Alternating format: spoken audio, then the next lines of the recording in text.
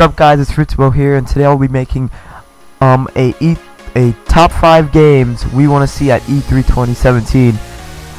I will do more of these E3 videos coming more close to E3, since it is coming really close. We have like what, 2-3 weeks left till E3, and it's really exciting right now, so I might just do more videos.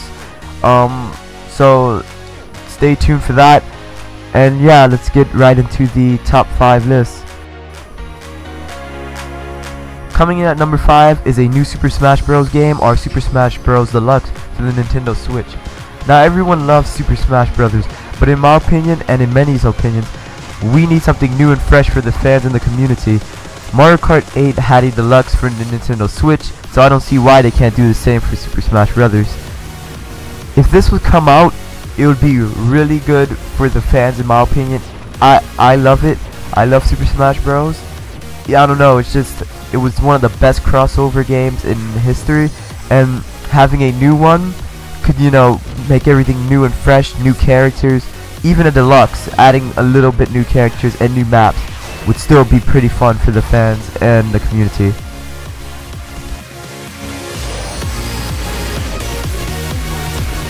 Coming at number 4 is the next Splinter Cell game.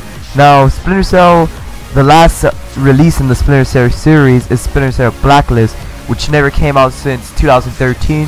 So right now would be the perfect time for them to release a new one. I'm sure they could do really good in this game, just like they did Blacklist, which I really enjoyed. I don't know about others, but I really enjoyed Blacklist. So doing it with the new next-gen consoles and, you know, all the new hardware like the Xbox Scorpio, PS4 Pro, I think they could really make this game one of the best Splinter Cells in the series franchise. Now coming in at number 3 is The Avengers, the project that Square Enix is working on. My most hyped Square Enix game besides Rise Son of Rome. If you don't know who Square Enix is, they're the people who worked on Final Fantasy, the company that worked on Final Fantasy. So this game will probably have amazing graphics, just saying, but I wonder how the gameplay is going to be. The reason this is not higher up on the list is because I don't think it's going to be shown at E3 2017, sadly. I think it's going to have its own reveal by itself, because you know, timing and everything, and development timing. But if it was confirmed to be there, you know, it would be my number 1 most hyped game to see at E3, probably.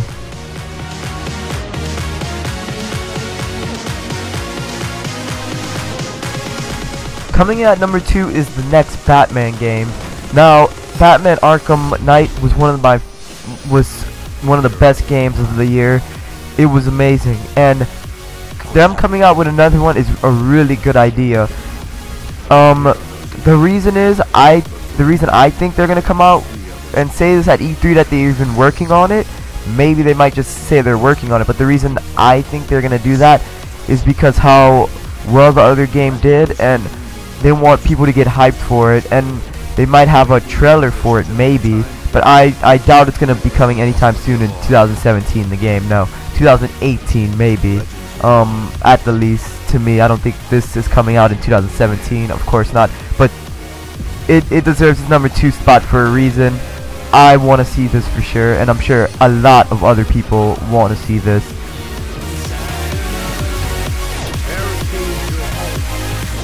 Coming in at number 3 is Left 4 Dead 3. Now, who doesn't want to see Left 4 Dead 3? Everybody has been asking for this game the last probably 5 years. This game is rumored to be coming out and be shown this E3, and this game has been being worked on. This rumored to be worked on for the longest. Even Machinima a while back said it was being worked on. So if this be shown this E3, hopefully at the Xbox One conference, it will be a humongous surprise to the fans, to me, and everyone in the gaming community that I know of.